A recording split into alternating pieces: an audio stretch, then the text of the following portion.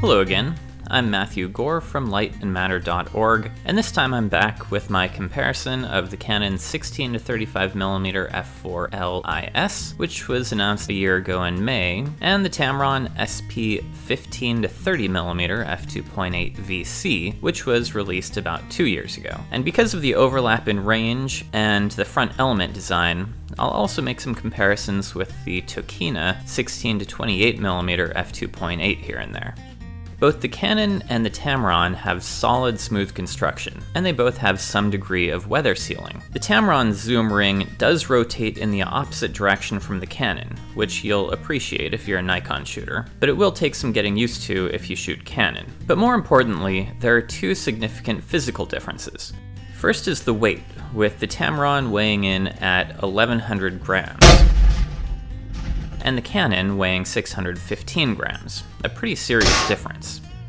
And second, the protruding convex front element of the Tamron, which precludes the use of screw-on filters and has the potential to increase lens flare. I'll discuss that in more detail later.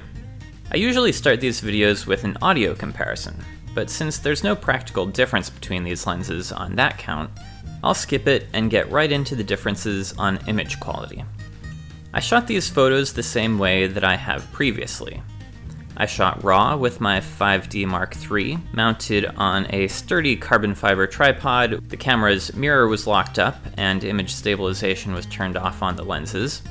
I focused with live view, shot with a remote release, processed the images as 16-bit files, with no sharpening or lens correction in Camera Raw or Photoshop.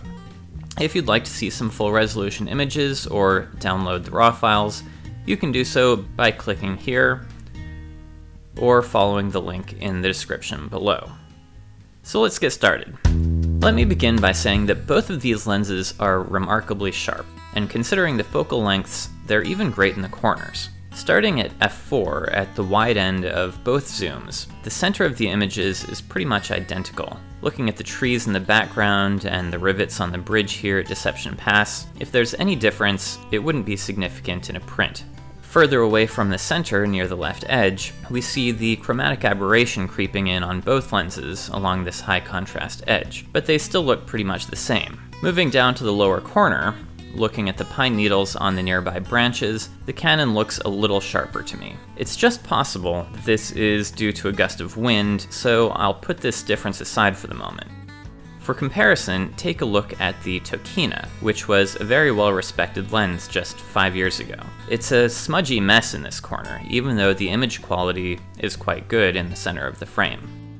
Stopping down to f8, where we'd be more likely to shoot landscapes and resolution really matters, there's still no difference in the center, and away from the center, they both still look great. Looking at the railing on the top of the bridge, it's possible that the Tamron is just a touch sharper there, but again, the difference is very minor. There's still some color fringing, and there's a guy hiding in the shadows on the Tamron side. Down in the corner, I just don't see any difference. They both look really good for super wide-angle zoom lenses. Let's take a look at another set. These were shot in Gasworks Park in Seattle, again at the wide end of both lenses. If there's any measurable difference here in the center, there isn't any practical difference. Looking at the lettering of the sign and the barbs on the barbed wire on the top of the fence, the detail is all equally visible, though you do have to take into account that the Tamron is a little bit wider, so the detail is smaller. Moving away from the center, they're both the same, nice and sharp. Out at the edge of the frame though, I think we can see a difference. The graffiti on the Tamron side just isn't as sharp as on the Canon. The difference is also visible in the rusty texture of this vertical pipe, and in the fine mesh of the walkway above it. To satisfy my curiosity, I set the Tamron to f2.8, which isn't available on the Canon, to see how they both look wide open. And in the center, I think they're still about the same. But away from the center, the Tamron is now noticeably softer. And at the edge, the same thing is true. The Tamron isn't quite as sharp, but it's still nice and sharp for the edge of a 15mm zoom lens. If we stop them down to f5.6, they're both still great in the center, but here at the edge, the Tamron is still just a bit softer than the Canon. Again, you'll see it in the fine detail like this grate or the rust texture. At f8, the Tamron almost catches up. They're very close, probably beyond the kind of difference that would be visible in a print, but it's just visible when you pixel peep like this. Now what about the other end of the zoom? Here, both lenses are set to 30mm at f4. In the center, again, they're both nice and sharp, no real difference. Away from the center, looking at one of Seattle's shanty towns, the Tamron is just a bit sharper. It's visible in the freeway sign text, and even more in this Pacific Rim text on the building. Further away, in the opposite corner, the Canon is just a bit sharper than the Tamron, which is interesting. In both cases, the difference would be pretty negligible in the real world. At f5.6, there's still no apparent difference in the center, they both look good. And away from the center here, the difference that existed at f4 has disappeared. Up the top of the frame, I think the Canon gives us just a smidgen more resolution, but it's really close. Maybe visible in this communications array, but it's really too close to call. Back up in the upper corner, looking at the cable on this crane, it's visible on the Canon side, but not the Tamron.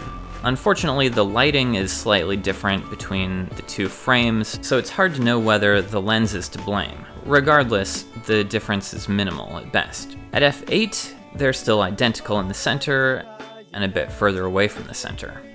And looking at the upper right, and also the upper left, I'm going to call them identical. The Canon side might be a little more contrasty, but I'm not missing any detail on the Tamron side. And finally, here's one more set back at Gasworks Park at f4. Again, in the center, there isn't any obvious difference. And a little further away from the center, there still aren't any obvious differences.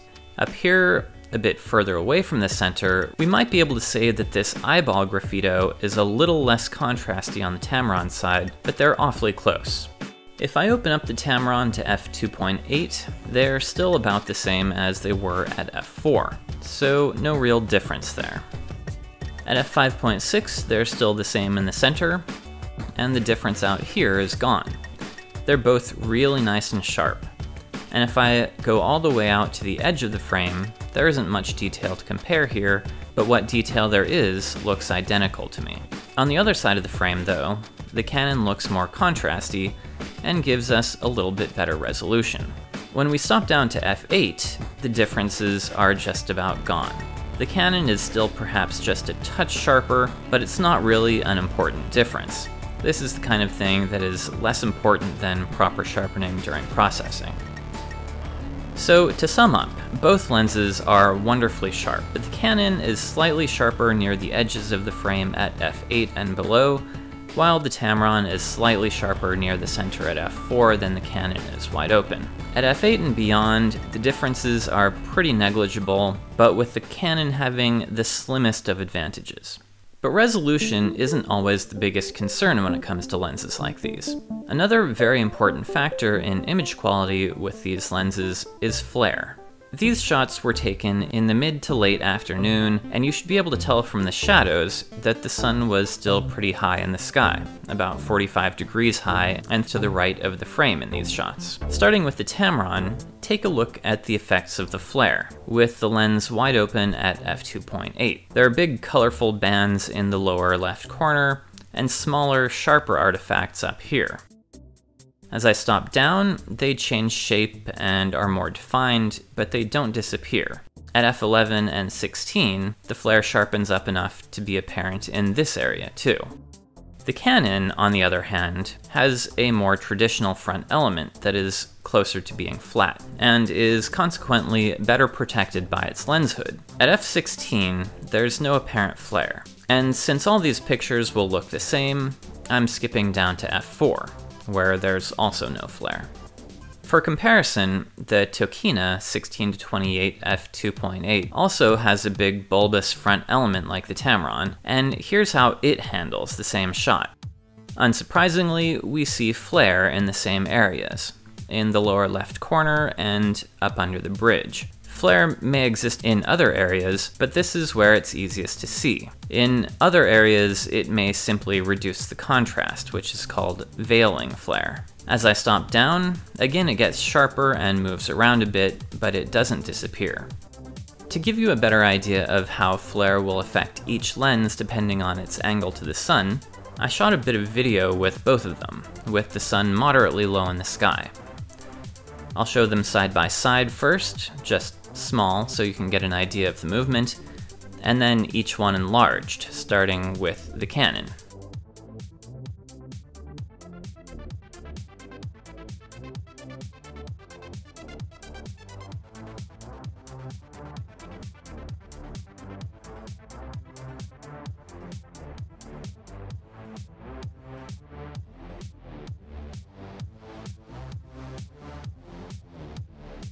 Both lenses give us some flare when the lens is just about pointed into the sun. But the Tamron also produces some additional really strong flare at a much earlier point in the arc.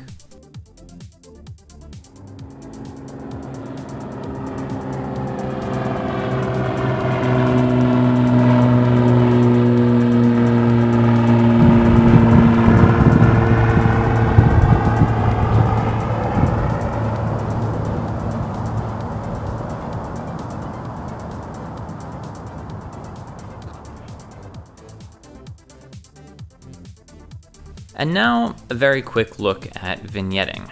Neither lens is very bad. Unfortunately, I shot these while I was traveling, and the wall I used wasn't very evenly lit. In both cases, the vignetting is significant wide open, minimal closed down a stop, and otherwise not an issue. As you can see, the Tamron at f2.8 is about the same as the Canon at f4. With all of that in mind, I took both lenses out to see how they'd handle in the field, especially in terms of image stabilization and autofocus. The Tamron didn't give me any problems. It focused well in low light and on moving subjects. I took it to the post alley and looked at all the gum stuck on the wall, and even at a 20th of a second, handheld, the vibration compensation did its job and the details remained sharp. Then I waded through a river to try to shoot some landscapes, and again it gave me good results handheld. A few times I tried to use the lens flare creatively, but I didn't get anything that I liked. Some of you might recognize this place. In the old show Twin Peaks, the lodge up there was called the Great Northern, but in real life it's called the Salish Lodge. Of course, I tested the Canon in most of the same places, and it handled just as well. I checked to make sure this kid was still alive. He was. I shot in this area with the Tamron first, so I like my pictures with the Canon better, but that has nothing to do with the lenses, just that I'd had a chance to look around more when I started shooting with the Canon. Again, the autofocus and image stabilization on both lenses worked just fine. And let me tack this on too. Here's a look at what the two lenses produce at their minimum focal distances. In both cases, that's 11 inches, but since the Canon zooms to 35mm, it has a slightly greater magnification, as you can see in these two images.